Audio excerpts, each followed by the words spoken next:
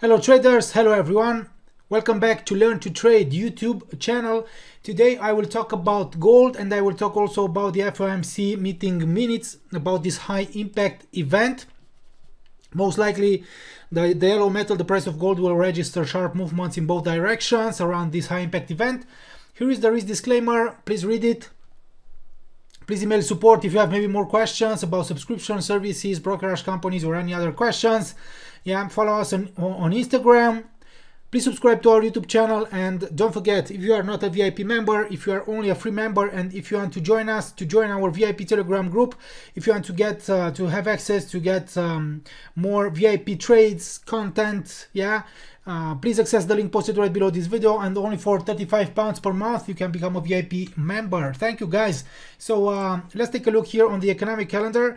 So I've told you that later the FOMC meeting minutes, this high impact event, could shake the markets, could bring high volatility, and as you already know, the Federal Reserve is expected maybe to end its pandemic QE, maybe asset purchases in March, and to hike interest rates 3 times maybe this year during the year. So this could be bullish for the US dollar. Okay, so let's wait and see how the markets will react around the FOMC meeting minutes.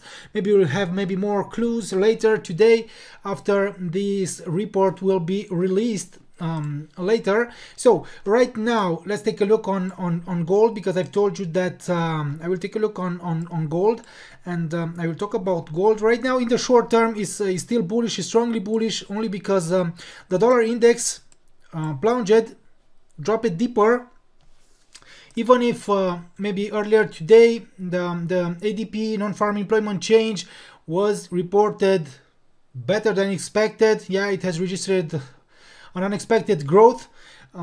Personally, maybe I've expected maybe the US dollar to appreciate right after maybe this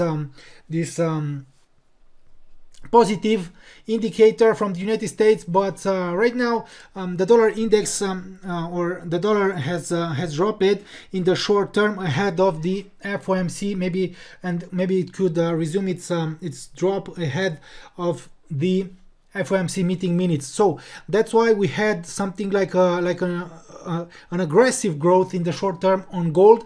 And I told you yesterday during my live webinar, during my live session, I've told you here that after retesting the medium line of the descending pitchfork, and here rejection, only false breakdown of great separation, engulfing, and here I've told you that closing stabilizing maybe above 1807.15 could signal potential growth towards the weekly pivot point, consolidation, breakout, and right now, yeah, the price of gold is bullish. It stands in the buyer's territory, and I believe that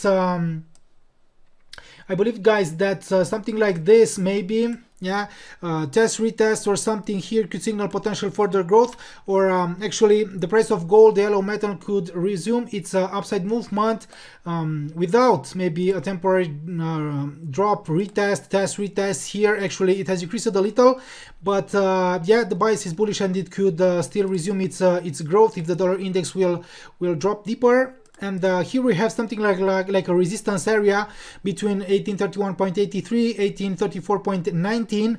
Let's wait and see how the price of gold will react here around this area, around this zone, because if it will maybe fail to come back down to test all these, maybe it will increase maybe towards this resistance area, and then it will come back down or something, if it will be rejected, or if it will maybe print and register only false breakouts. That's why, because we have something like an important resistance level, static resistance level here at 1834.19. so that's why you have to be careful around this level, and also around the FOMC meeting minutes.